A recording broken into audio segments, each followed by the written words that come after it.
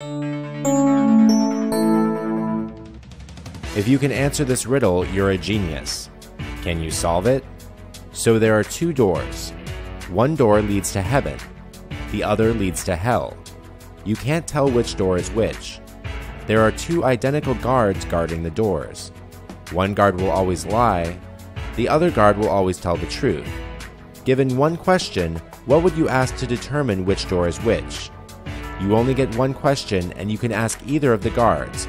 Yes, they know which door they are guarding, and they are aware who tells the truth and who lies. Any thoughts?